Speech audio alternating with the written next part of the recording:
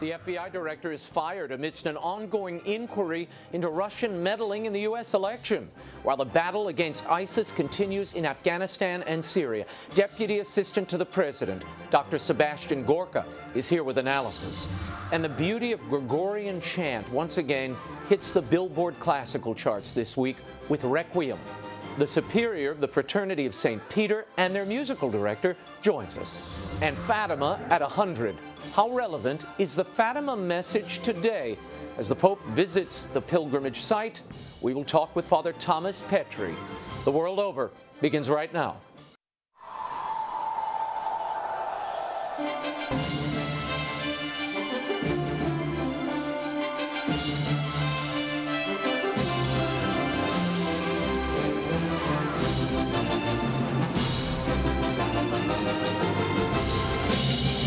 Now, from Washington, D.C., Raymond Arroyo. A warm welcome to all of you joining us in the United States and the world over. Dr. Sebastian Gorka, music from the Fraternity of St. Peter, and Father Thomas PETRI are all straight ahead. If you'd like to comment on tonight's show, send me a tweet. I'm at Raymond Arroyo. I'll be live tweeting throughout, or you can email us at worldover@ewtn.com. Here's the brief news from the world over this week. The bombshell news of the week: President Donald Trump abruptly fired FBI Director James Comey Tuesday, dramatically ousting the nation's top law enforcement official. In a letter to Comey, Trump said the firing was necessary to restore public trust and confidence in the FBI. Comey, the most controversial bureau leader since J. Edgar Hoover, had come under intense scrutiny in recent months for his public comments on an investigation into Democrat Hillary Clinton's email practices, including a pair of letters he sent to Congress on the matter in the closing days of last year's presidential campaign. The firing comes amid an FBI investigation into whether Trump's campaign had ties to Russia's meddling in the presidential election. More on this, the reaction from Capitol Hill, and its potential fallout on the Trump agenda in our next segment. And more trouble for the Affordable Care Act as the nation's third largest health insurer says it will completely divorce itself from all state marketplace exchanges. Aetna announced this week that it is pulling out of Nebraska and Delaware next year after projecting a $200 million loss this year. The insurers, among others who have already pulled out of several states, Aetna said they lost about $450 million in 2016. Despite government subsidies, most of the Obamacare exchanges have not been able to maintain sufficient numbers of enrollees without having to significantly raise premiums or take a loss. A third of the country is down to only one marketplace insurer, and industry experts expect that some Americans will have no marketplace insurer in 2018. Back on Capitol Hill, the Senate Republicans have begun to deliberate an Obamacare repeal and replacement bill. And the state of Texas took the lead in the immigration debate when Governor Greg Abbott signed a sanctuary cities ban this week. The law allows police to ask anyone apprehended about their immigration status, including routine traffic stops. It threatens local sheriffs with prosecution if they fail to cooperate with federal immigration authorities. Abbott signed the measure on Facebook Live on May 6th with no advance notice. Opponents of the new law immediately vowed to issue a court challenge, calling the legislation discriminatory. If allowed to stand, the new law goes into effect on September 1st. Meanwhile, arrests of illegal immigrants caught trying to enter the United States from Mexico declined again last month. Border arrests have plummeted since President Donald Trump took office, and he is taking credit. The president has highlighted the falling numbers as a sign that his approach and his rhetoric on immigration is working. On the ground, border agents say would-be migrants believe they'll be deported to Mexico if apprehended. There were still 11,000 border arrests in April. However, that is down 1,000 compared to March, the lowest number of arrests in a month since the 1990s. And some good news out of Nigeria as 82 Chibok schoolgirls came home this week, 3 years after being kidnapped by the Islamic terrorist group Boko Haram. The girls aged 16 to 18 were released following a controversial prisoner swap with the government of Nigeria. 5 top Boko Haram militants were set free in the deal, according to Nigerian officials. This is the second group of hostages recovered since October of last year, when 21 girls were released.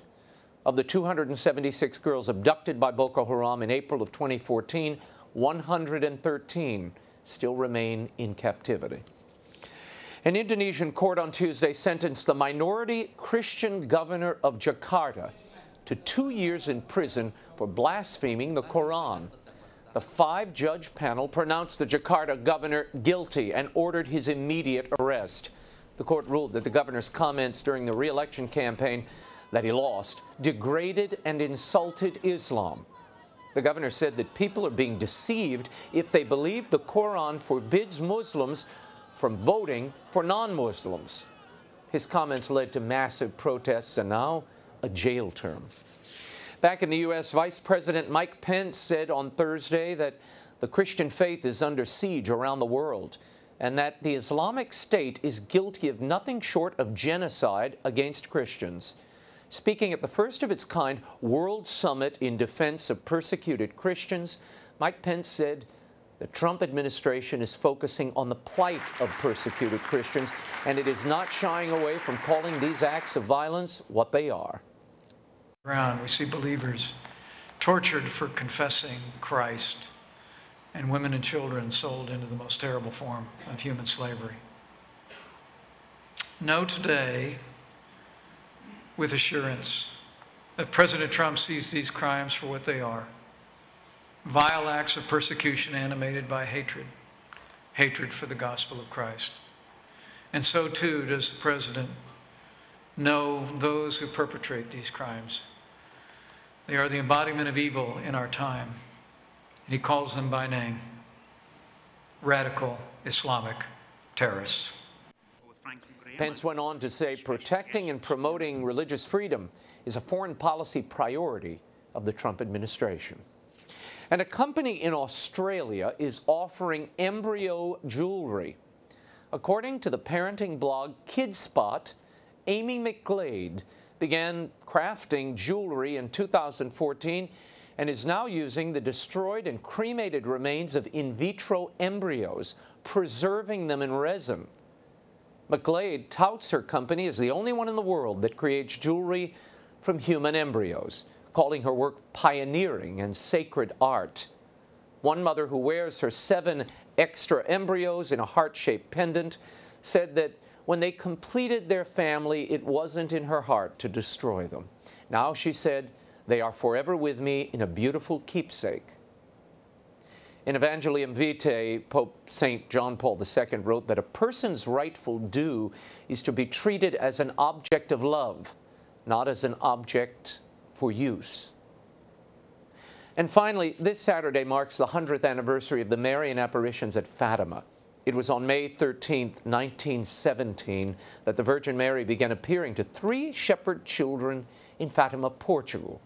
Pope Francis released a video message this week in advance of his 2-day visit there, saying he comes as a pilgrim of peace and entrusts the world to Mary's Immaculate Heart. During his Wednesday audience, he encouraged the young, the infirm, and newlyweds to trust the Mother of God. While in Portugal, Pope Francis will preside over the canonizations of 2 of the Fatima visionaries, Francisco and Jacinta Marto, in his first visit to the Marian Shrine. We'll have more on the papal visit and the message of Fatima later in the program. And the Will Wilder Book Tour is wrapping up. I'll be in the Boston, Massachusetts area at the Boston Marriott on Commonwealth Avenue in Newton at 7 p.m. on Wednesday, May 17th. Then on May 20th, I'll be at Half Price Books in San Antonio, Texas at 2 p.m. All the details are at RaymondArroyo.com. I'm looking forward to seeing you all. When we return, a major change in leadership of the FBI this week, while the administration prepares to arm the Syrian Kurds to battle ISIS. What does it mean to our national security? Deputy Assistant to the President, Dr. SEBASTIAN GORKA, is here with analysis. The World Over continues in a moment. Stay right there.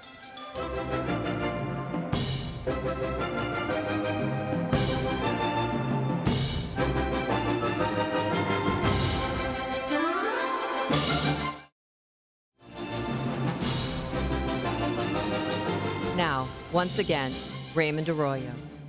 Welcome back to The World Over. The FBI is currently lacking a permanent director after President Trump fired James Comey this week. Meanwhile, the administration is weighing its options in the fight against ISIS abroad. And what about the lingering threat of a nuclear North Korea? How should the U.S. navigate these national security and foreign policy minefields? Here tonight with analysis, his Deputy Assistant to the President, Dr. Sebastian Gorka. Welcome back. Great to be back. Great to see you. I want to start with the story that's dominating every headline on every network. President Trump fires James Comey. The narrative coming from so many areas of the media, they're saying he did it because Comey was getting too close to this Russian investigation, exploring collusion between the Russian government and the Trump campaign. Your thoughts? My thoughts, number one, that narrative is absurd, and it's another example of not just fake news, but very fake news. The fact is, if there was any administration that had unhealthy ties to Moscow, it was the Obama-Clinton administration. Just Google uranium deal and Hillary Clinton. Look at the hot mic incident when President Obama said, I will tell Vlad I will be much more flexible after the election. That's very disturbing. In the last 9 months, what proof has there been? Not one scintilla of connections to Russia of any negative nature with the Trump administration or the Trump campaign. So no, Director Comey was fired because not only had he lost the confidence of the president, who is his superior, but he'd also lost the confidence of many people on the Hill, you know that, and also the rank and file agents. The president sat with Lester Holt, and this clip has been played in the last few hours as if it's a smoking gun. Watch. Did you call him? In one case I called him, in one case he called me. And did you ask him, am I under investigation? I actually asked him, yes. I said, if it's possible, would you let me know, am I under investigation? He said, you are not under investigation. Is there a problem here? Some are saying this is Nixonian, the president using his power to bully the FBI director to tell him whether he's under investigation and quietly intimidating him from continuing a deep investigation into the president. Absurd. I mean, truly, absolutely absurd. Is this how lazy the media has become, that anything a president they don't like does has to be labeled as Nixonian? Remember, this is a director of the FBI who, during the Clinton investigations, was fine with giving immunity to numerous individuals under investigation, who was fine with the laptops being destroyed, which were key to that actual investigation, and who said, totally incorrectly, that he found no intent, therefore he's not going to recommend prosecution. One of the rare instances in U.S. law where intent is irrelevant is the question of handling of classified information. If you accidentally don't handle it correctly, you've committed a felony. The director of the FBI usurped the power of the Attorney General when he made that statement, and that's why he had to go. Why was the president so slow to get rid of James Comey? He knew of this when he took office in January. He's a reasonable man. He's a reasonable man, and he wanted to see if it was salvageable. But after what happened just a few days ago with Director Comey's testimony, which had to be backtracked, corrected, and backpedaled by his superiors, it was obvious we couldn't wait any longer. I want to move on to foreign policy, your area of expertise and the area that you help President Trump with. We are arming the Syrian Kurds in the fight against ISIS. This is vaguely reminiscent of things we talked about on this program a few months ago. The arming of Syrian rebels. And that didn't exactly go as planned. What confidence do you have that arming these Syrian Kurds will help matters? Well, the fact is, it's not a silver bullet, but if you look at the last 6 years, the Kurds have carved out for themselves a reputation of being some of the most dedicated and capable fighters in the region who wish to push back through the use of force against those who wish to see the establishment of theocratic, proto-caliphate-like regimes. So it's not a solution. It's not something that will by itself get us peace, but the president is committed. We have to stop the conflict. And if there are people who are prepared to take the fight to the extremists, then they de facto must be supported. Now, Turkey is none too happy about the bulking up of the Kurds and the arming of the Kurds. The president is meeting with the president of Turkey next week. Your thoughts on how this might impact that relationship and that meeting? I don't want to second guess what's going to happen with any meeting between Ankara and Washington. But I think if you just look at recent events inside Turkey, Ankara has had an issue with Kurdish independence, Kurdish movements. But what have they seen in the last 18 months?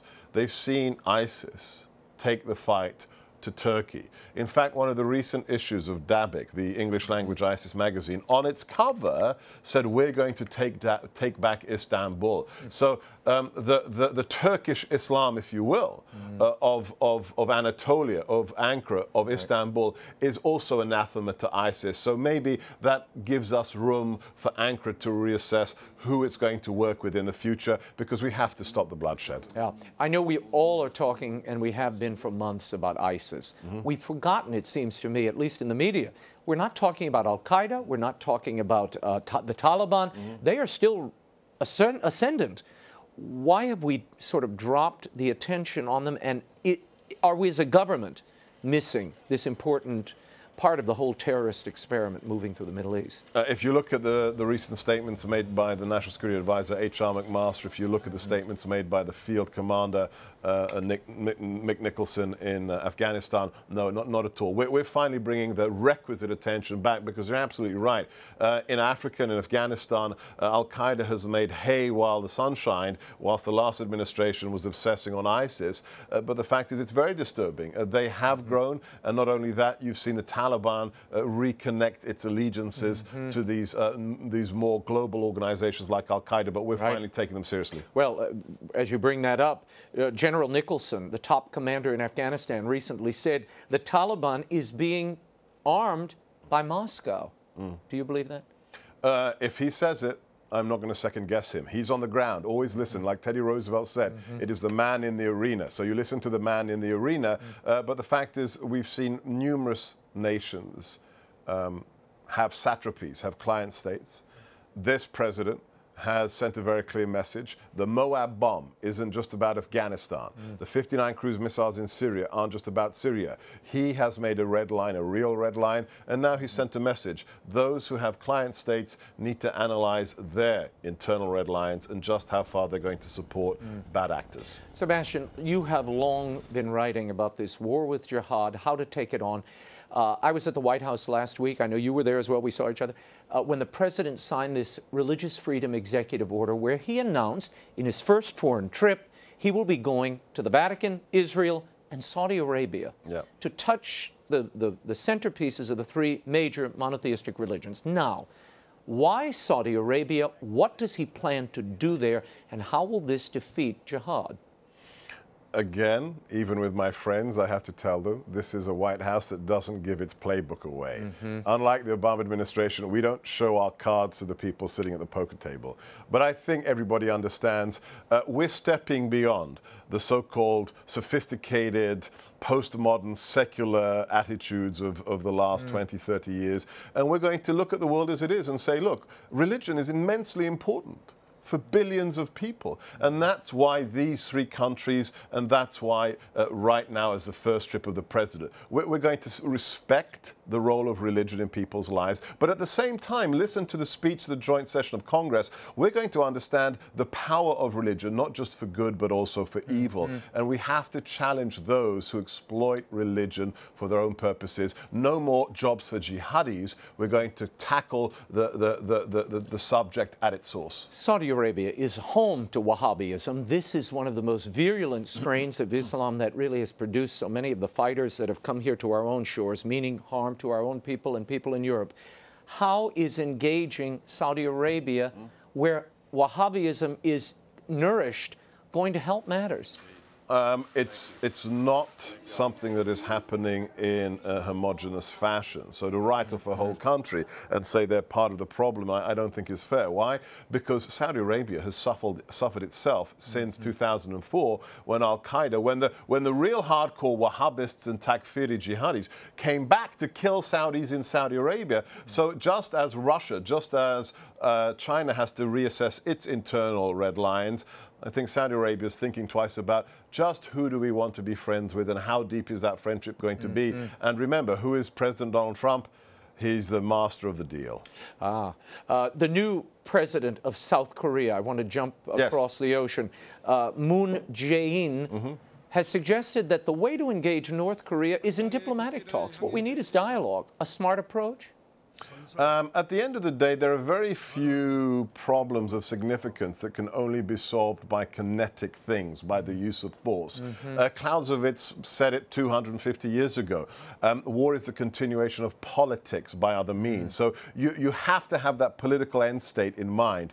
This president understands that you use all the levers of power at the same time. It's diplomacy backed up by the use of force if necessary. To get people to the table. We saw that in Syria. We saw that with regards to Afghanistan. But at the end of the day, talking is not a bad thing, but you've got to have realistic expectations, and this president does. Before I let you go, a new cybersecurity executive order signed this week. What does it do? Why do we need it now? Because cyber has become one of the new dimensions of warfare. It's not just about the physical, it's not just about the intelligence, it really is about this new domain of activity. And the fact is we have to take it seriously because there are nation-state actors and non-nation-state actors who are exploiting the cyber domain to hurt us and our friends, and this executive order is going to help us take that more seriously. Sebastian Gorka, before I release you totally, there were so many reports in the last few weeks, and I have to tell you, it surprised me a bit. They were publishing your political obituary. Sebastian Gorka is out. He's gone. He's on his way out any day now. What happened? I tell everybody, in the last 15 weeks, I've come to understand about 80 to 90% of what they write about the White House is just absolutely fallacious. So yet again, very fake news. Yeah, glad to see you still standing. Great Sebastian Gorka, thank you for being here. Yep. When we return, a community of young priests is putting Gregorian chant back on the Billboard classical charts with a new CD, Requiem. We'll introduce you to two of them when we return. The World Over continues in a moment. Stay right here.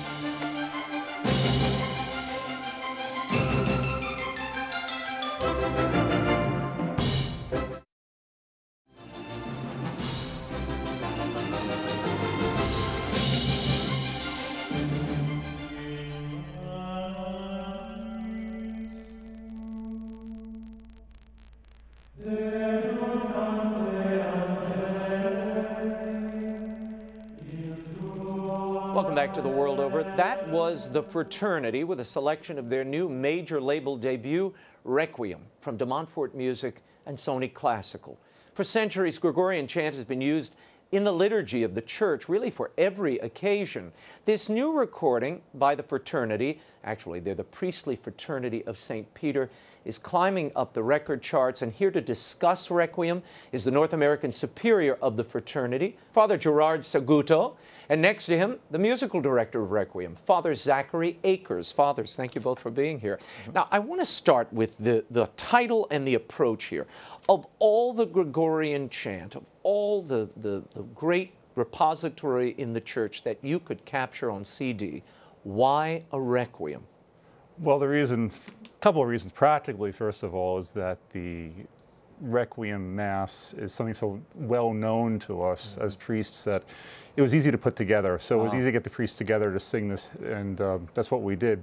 But on a wider, more spiritual basis, is that death is something common to us all. We wanted to touch on that spiritual reality, to reach out to a wider audience about the reality that this life is supposed to be a means to an end. So we've decided to use this text and these chants because it was trying to reach out for the very reality that we all share as human beings. Divorced from the Requiem Mass, when you hear it, it's actually uplifting and transcendent.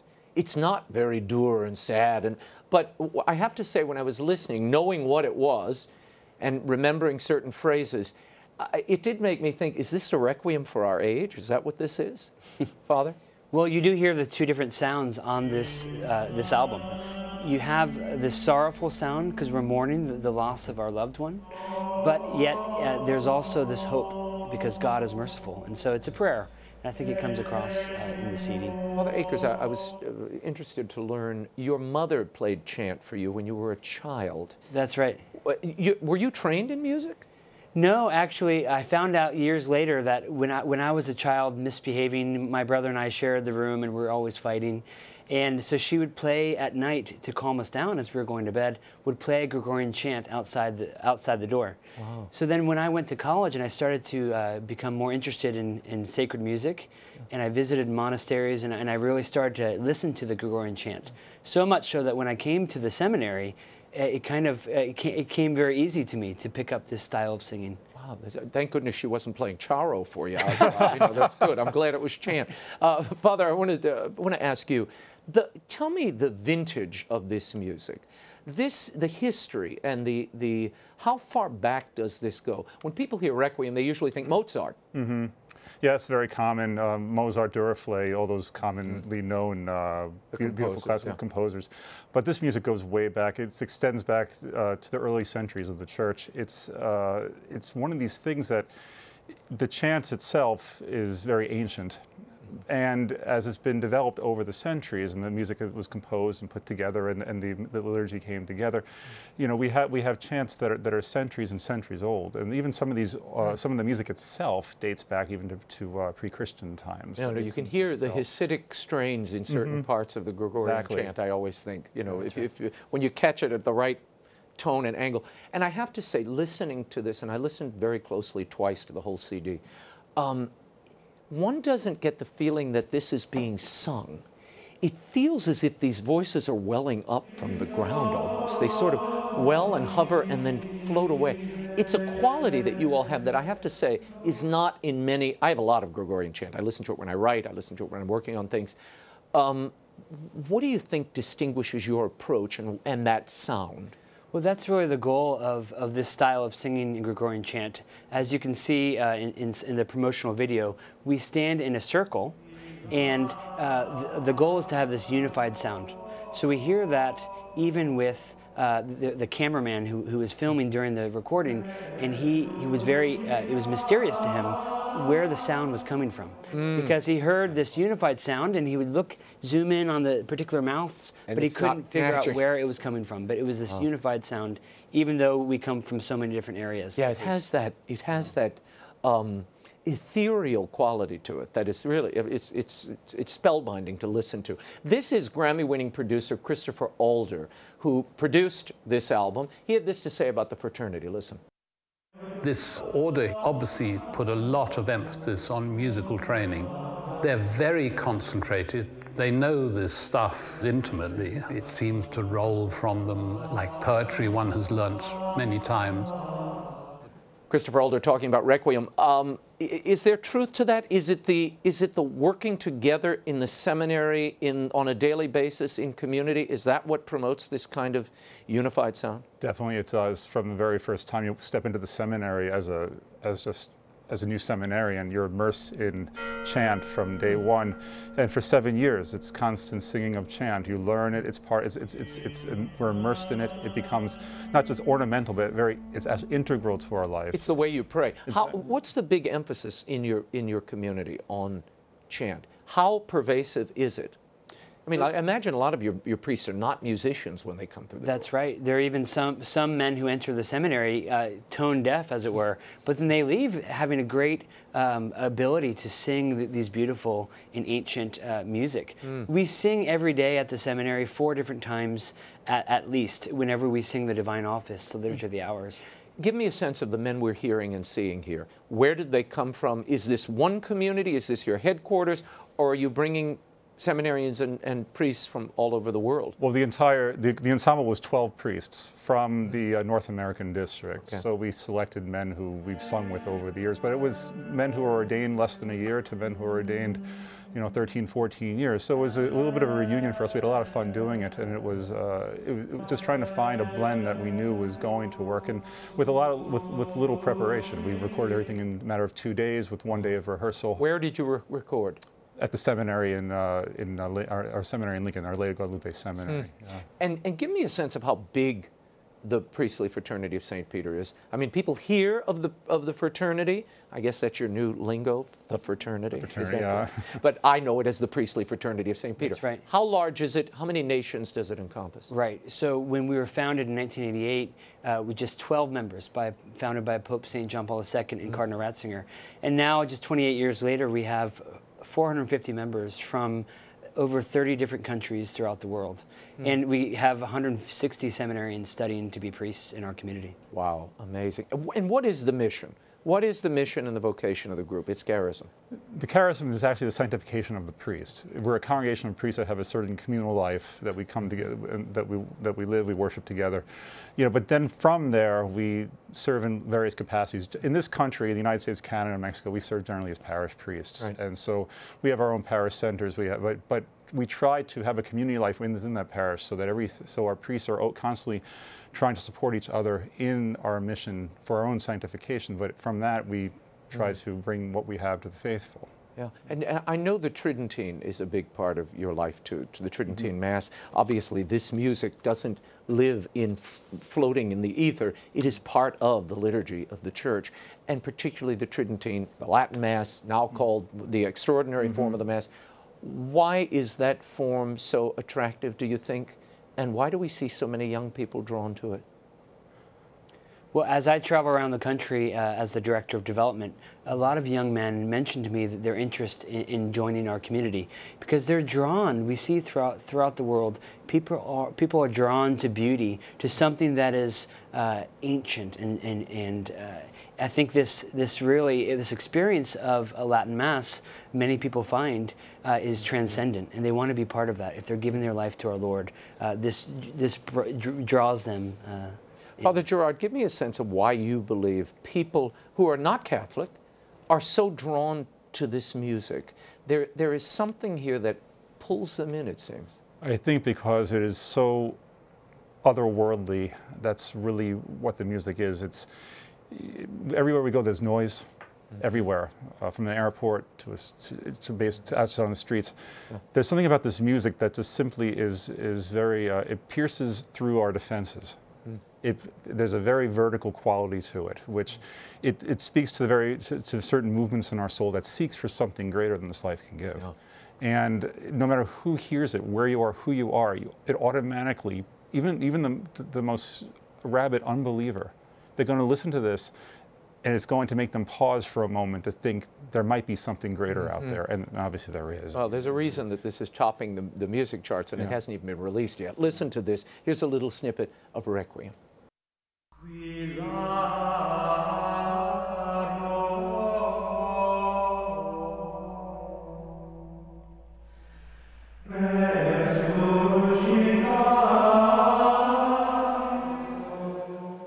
That quality of sacrality, calm, I do think the whole world yearns for that, whether they know it or not.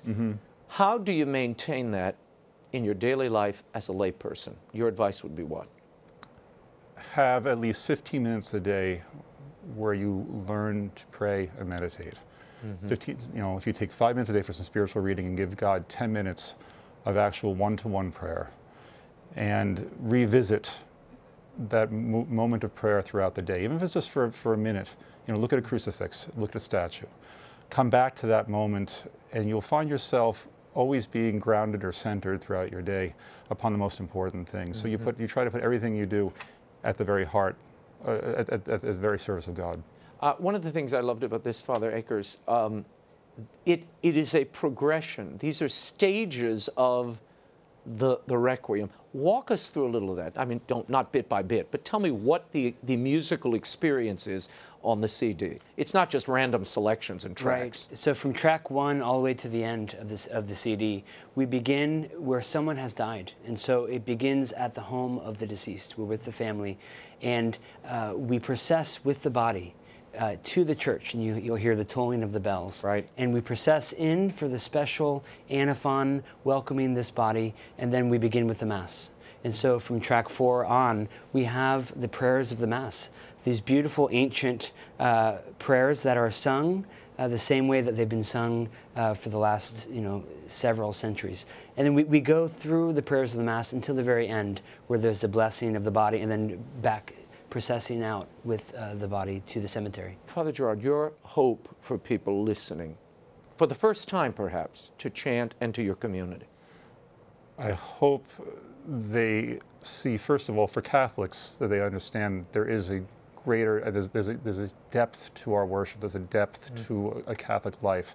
This is the music of the Church. I want them to be able to hear this and have that touch their soul. For a wider community, for the non-Catholics, you know, for those who are secular, to hear this and say, what about the Catholic Church? What about God? What about this life? To make them start asking questions. You know, Christ says, go out and sow seeds. Hopefully it's going to sow seeds and we'll find some fertile soil for it to land on and sprout something that will pay back 30-fold or 100-fold. Father Zachary Akers, before I let you go, the most surprising thing that you've encountered since you've been talking about this, traveling around, I know you're talking to everybody about this project. That's right. How has Requiem resonated with people? Well, people are amazed at the sense of peace that they hear in this singing. And already, even though it hasn't been released, I've already encountered a lot of people who have seen the video and are amazed that this kind of music and this way of life, this Catholic way of life, is still being lived today. Beautiful. Father Saguto, Father Akers, thank you so much for being here. Thanks for having me. Requiem by the Fraternity from De Montfort Music and Sony Classical is available Friday, May 12th, wherever music is sold, online at Amazon, iTunes, and demontfortmusic.com. You can also find the video we were talking about there. It's worth looking at. When we return, it's been 100 years since the Marian apparitions at Fatima. How relevant is this message today? Dominican Father Thomas Petri is here to enlighten us. When the World Over continues. Stay right there.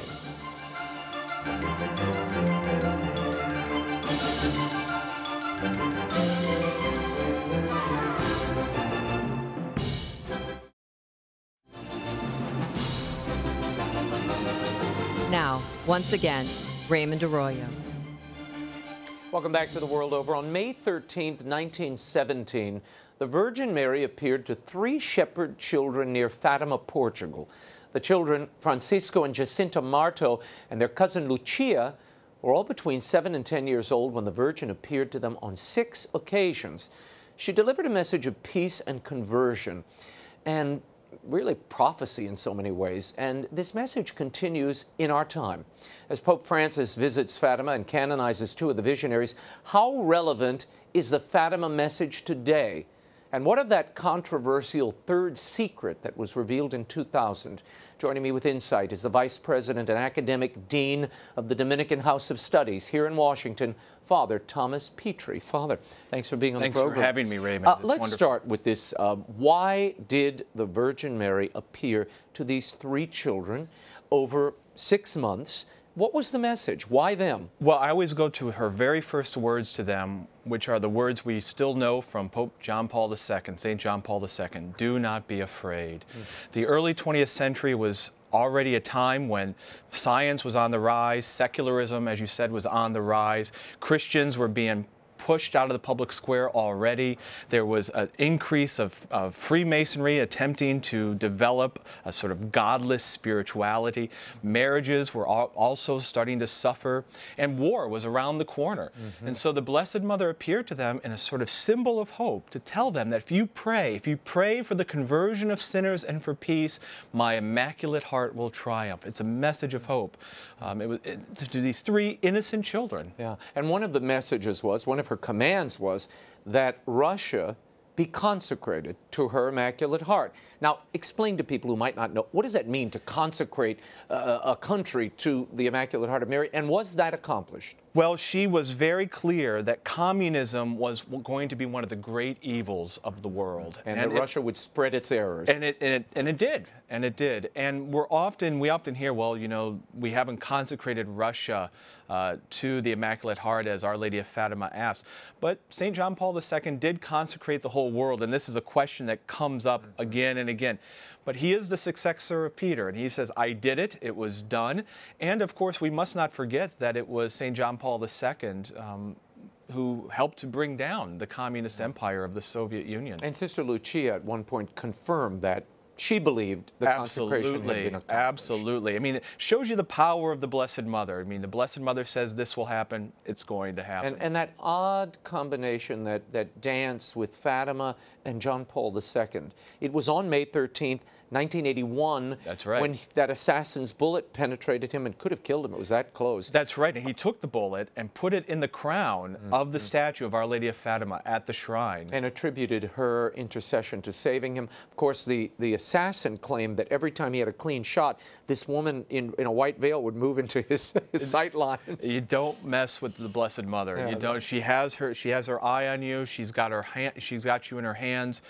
She'll take care of you. Let's talk about the three secrets. The first was a vision of hell. These little babies had terrifying visions of hell. Yes, yeah. And they say that Francisco, who was the middle of the two, that he was not the most well-behaved child until he saw this vision of hell. And he really, apparently they asked the Blessed Mother, will they all go to heaven? And the Blessed Mother said, all of you will, but Francisco will need a lot more rosaries. Oh, well, you see, but now he's going to make it this weekend, he's going to make the it. Church is affirming. World War II would end was the second secret. And the third secret, let's get to that because this is the one that gets all the attention. Yeah. Now, years ago, back in 2000, I was at that press conference when Cardinal Bertone came out and unveiled then Cardinal Ratzinger's interpretation of the third secret at the behest of John Paul II, who was still a sitting pope. And their interpretation was, it is an allegorical message of a man in white climbing over dead bodies and the wreckage of a city and things are smoking. And as he climbs to the top of the hill, he is shot from all directions by arrows and bullets. He goes down. He does go down in That's in the prophecy. That's it. That's right, in the prophecy. And I think it's important to understand in the history of the revelations of even Jesus Christ to St. Mary Faustina, sometimes they're very explicit. Do this, I want you to do that. Most of those three secrets of Fatima, the children were shown visions. You know, they were shown images of war, images of hell, and this great image of the mountain of bodies and the bishop dressed in white. And so they do lend themselves to interpretation, and there's always going to be room to say, well, I don't believe in that interpretation. I'm not sure it's true. And a lot of people are saying that. Well, but St. John Paul II believed, and he's a saint, he's a great pope, that the secret was fulfilled in his assassination, and it is certainly providential, as you said, that it happened on the feast day. And Ratzinger's interpretation was, now Pope Benedict, his interpretation was that it was prayer that changed and altered the outcome of the prophecy. That's right. But that John Paul was the fulfillment of it, and that represented the 20th century, all the martyrs that he climbed over, and though he went down, he wasn't down. He wasn't. In the vision, it's not clear he dies in the vision, even though he goes down, and Sister Lucia confirmed that. It wasn't clear to them that the man in white died. But she continued having visions, right? She did. In the monastery. In the monastery. Lived till 97 years old. And she knew that. The Blessed Mother told her that the two children, the two others would be taken early, and they were only they died only a couple of years after the visions of Fatima. Sister Lucia lived her life, a long life, and she was given other visions of the Blessed Mother, which she recorded. For instance, the Blessed Mother told her at the time, this is in the 1920s, that most marriages were not of God. Told her that most people who would go to hell would probably go to hell because of sins of impurity. Said that priests need to maintain their purity and their devotion to the Son. But she was always clear, do not be afraid, because my immaculate heart will triumph. Tell me, in the final analysis, Pope Francis says he is going to entrust the eternal fate of mankind to Mary. What's the message for people looking in, people who've never heard of Fatima? What is the message they need to take away? I think that's a very wise and prudent move by Pope Francis. I would think of no one better to trust the fate of mankind than to Our Lady of Fatima, because she made it very clear in her messages and her visions to the children that she was concerned about the state of humanity and making sure that as many as possible would come to glory in her Son in the hereafter, in heaven. And it's really that's what a plea we want. of prayer. At the end of the day, it's a plea of prayer and conversion. Pray for sinners and for peace every day. That's what she wants. Pray for sinners and for peace. Pray for their conversion. Father Petri, thank you for being here. Thank you for having me. And I figured you'd back John Paul II since you have his designer. I know we shop in the same places. Very good. You have good taste. It never goes out of fashion. Never goes out. That is all the time we have for now. Until next week, the show continues on Facebook and Twitter. Like me on Facebook. Follow me on Twitter. The links are at RaymondArroyo.com, as are the details of my Boston and San Antonio book signings. Be sure to join us next week. Political sage and author Pat Buchanan will be here, talking about his new book, Nixon's White House Wars. And Dr. Meg Meeker returns to talk about parenting and being the strong father your children need. And there may be a surprise or two. Until then, we'll be scouting the world over for all that is seen and unseen. Before I let you go, I ask your prayers for Father PETRI's sister, Carolyn. She had a stroke this past week, and I know she could use those prayers. On behalf of the staff and crew of EWTN News, thank you for watching and for always being here. I'm Raymond Arroyo from Washington, D.C. Bye now.